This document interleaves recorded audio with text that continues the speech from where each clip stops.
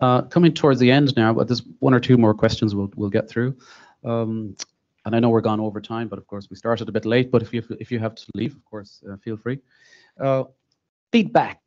Candidates are always given out that they don't get enough feedback. Where do you stand in terms of feedback that's given on a psychometric assessment? Sinead, did you manage that? So I definitely believe that as employers, if somebody has given their time to, like our application in Jemison, if you're familiar with it, was like a 2-minute video, a written application. So that's quite time intensive. And when you get to assessment centre, like there's 3 assessments that they did as well, a lot of prep for that. So if people put in that level of time, then of course they deserve some form of feedback. Okay, but employers sometimes don't have the resource or the funding or the mechanism to do that. We work on as well to make sure that we did provide feedback, but it was to candidates who attended assessment.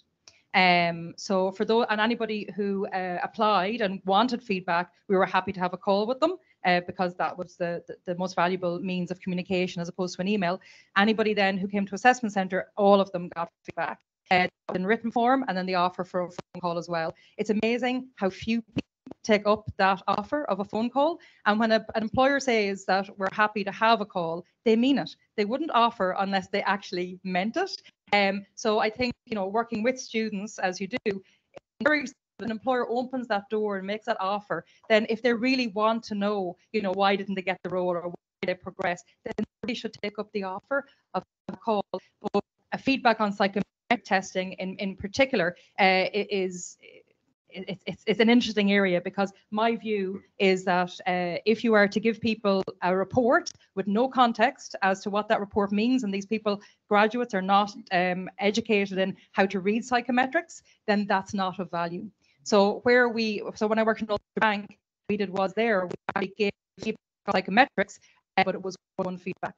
So whether you got hired or you didn't get hired, you weren't successful, you all got feedback. If you asked for it, if the offer was there again, then you got individual feedback on it, and someone sat with you either over the phone or in person and went through the psychometric report with you. Because if you're given that report, and we've all done psychometrics, I'm sure, in this room, if you're given that report without context or training, then it's very difficult. You always look at the negative, and you won't weigh that or balance that out with the positive. And that's where I think when feedback is given, about psychometrics in particular, it should be something that's quite individual feedback, as opposed to just a report that you're meant to interpret yourself. Right. Well, it's good to see that at least in some cases, we have employers here who are able to offer it, because I think a lot of students perceive that it's just, they complete the psychometric and that's the last they'll ever hear on it. Ultan, where do you stand on this in terms of feedback? We're talking about recruitment now. Yeah, I think as if someone's going to make the effort to get join your company, they've made that investment, then I think it depends on what stage of the recruitment process, I suppose. I think they are entitled to get feedback. I had an interesting case a couple of years ago of a guy who asked me to do psychometric testing with him, who was looking to change career, and he was trying to get preparation and I suppose advice on what area of career what new career he should start. But he did personality profiling and he did cognitive ability testing with me, and when he got the results, when we went through the profile, I could see that he was a bit crazy. And he was disappointed with the cognitive ability outcome because they were lower than he thought they were going to be.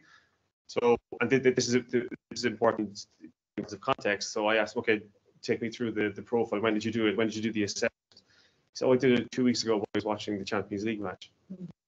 So straight away his profile is null and void because he wasn't concentrating. And if you're not concentrating, like any test, like any exam, that will show up in the feedback. And oftentimes someone isn't concentrating. They're doing personality profile and they're distracted and they find the answers really quickly. And then there's when they see the profile. Or it's the same with cognitive ability. They could say, well, I was always really good at reasoning, only in the 52nd percentile.